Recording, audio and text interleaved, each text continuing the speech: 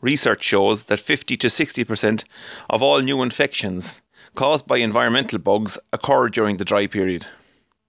The majority of dairy farmers use an antibiotic dry cow tube at drying off to help cure existing infections that exist and to prevent new infections that may develop during the dry period. Teat sealers are less popular, but nevertheless are another good management tool to prevent infection entering the udder. Before you actually start to dry off cows, there are a couple of important points. Plan to dry cows off after milking and not during milking.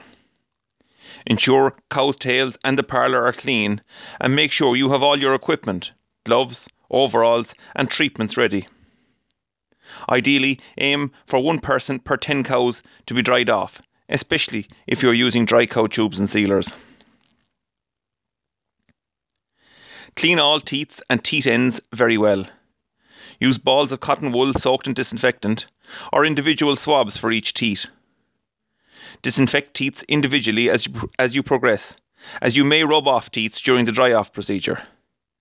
The objective is to avoid pushing dirt up into the teat canal, which may cause infection. When inserting tubes, aim to set up a routine or pattern that is the same for each cow.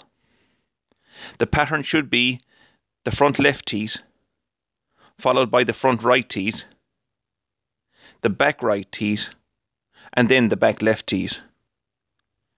Using the same routine helps you remember where you are if you get distracted during the process and minimises the risk of infecting clean teats.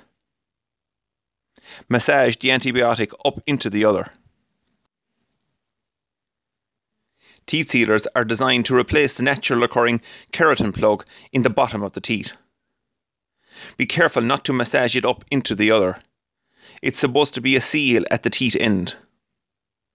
It can be beneficial to sit the bucket of teat sealers into a bucket of hot water if using them during cold weather.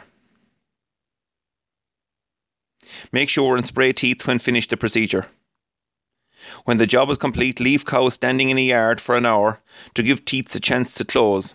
Otherwise, ensure a clean, dry lie on cubicles or straw, or leave outside in a dry paddock.